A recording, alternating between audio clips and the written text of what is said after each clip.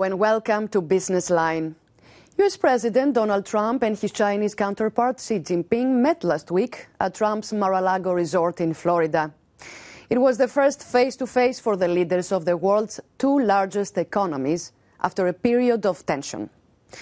Among the details of their talks that emerged after the two-day summit, the two leaders agreed to expand cooperation in various fields, including trade, infrastructure, energy and regional security.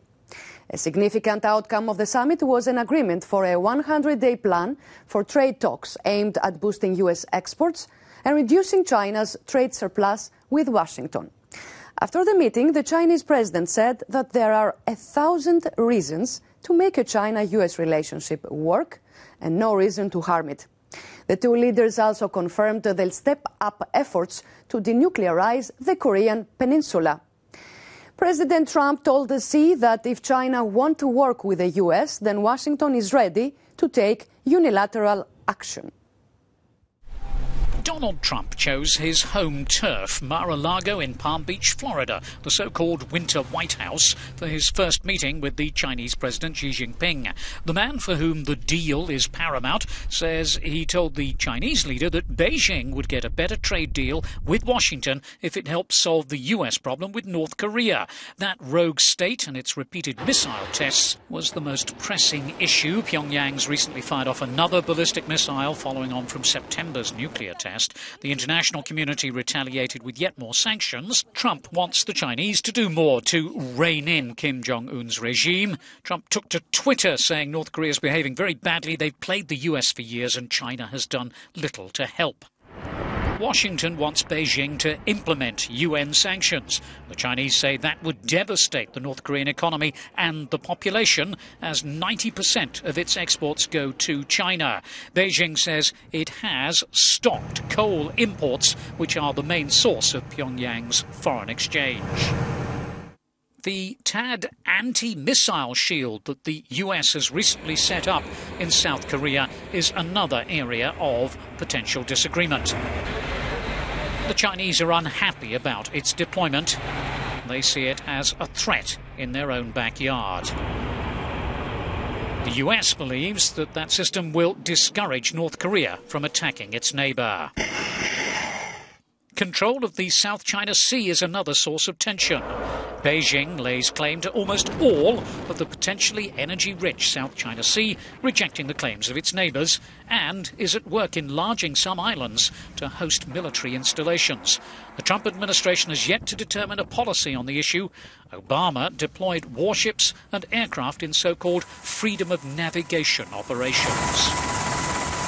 And then there's trade, a problem for Trump, with tension created by his tough talk on trade during the election campaign. He slammed Beijing for its currency manipulation to favour exports and threatened massive tariffs on China if the US fails to get adequate access to the Chinese market. That approach continued with aggressive tweets right before the Florida meeting. Since that summit, the two leaders have spoken by telephone and discussed tensions on the Korean peninsula, but Chinese officials have carefully avoided commenting about Trump's attempt to link trade with Beijing's help over North Korea. During his election campaign, Trump had pledged to stop what he's called the theft of American jobs by China. But the campaign is over, and Washington and Beijing now share a need for a stable relationship despite their differences. The problem with the US-China trade relationship is that it is highly unequal and has been for a long time. Last year, the US shipped $116 billion worth of goods to China, making it the country's third largest export market after Canada and Mexico, according to the Department of Commerce. But that figure pales compared to the $463 billion in imports from China, mostly consumer items like clothing, electronics and machinery. The result is a US trade deficit of $347 billion, the largest of any US trading partner. Another big problem is China's currency, the yuan, which was not allowed to rise and fall based on global demand like those of other countries. As a result, the yuan remained artificially low, making Chinese exports cheaper and giving the country an unfair trading advantage. The International Monetary Fund has pressured China for years to let the market determine the value of its currency, rather than relying on artificial mechanisms. Trump described China's trade policy as rape. He threatened to impose a 45% tariff on Chinese imports and pledged to formally label the country a currency manipulator on his first day in the White House. He tweeted some months ago, "Did China ask us if it was okay to devalue their currency, making it hard for our companies to compete, heavily tax our products going into their country? The US doesn't tax them, or to build a massive military complex in the middle of the South China Sea? I don't think so." But China abandoned this policy in 2014 as it grappled with slower economic growth. In fact, now it's moving in the opposite direction. After slumping 6.5% against the dollar in 2016, the Chinese currency has risen by 0.7% so far this year. Trump vowed to address the trade imbalance through direct negotiations with China, rather than through multinational deals or the World Trade Organization. President Barack Obama's policy was to try to strengthen the U.S. position in Asia, particularly with the Trans-Pacific Partnership, the world's largest regional trade deal. Trump abandoned the TPP on his first day in office. That controversial trade agreement covered the US, Japan and 10 other Pacific Rim countries, but not China. In all, about 40% of the global economy. The plan was to eventually create a new single market like that of the EU. Obama believed the TPP would be a counterweight to China's growing influence in the region. But US opponents called it as a secretive deal that favored big business and other countries at the expense of American jobs and national sovereignty. The other countries involved could press ahead without the US and its hundreds of millions of consumers. And ironically, Trump's withdrawal leaves the door now open for China to fill the gap.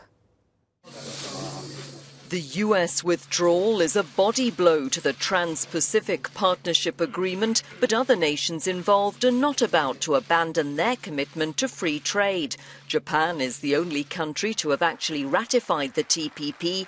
Having led the push for the partnership, Prime Minister Shinzo Abe said he believed President Trump also recognises the importance of free and fair trade. He told Parliament of his hopes to appeal to the Trump administration for their understanding of the TPP's strategic and economic significance. Abe's touted the deal as an engine of economic reform, as well as a counterweight to a rising China, which is not a member of the pact for now.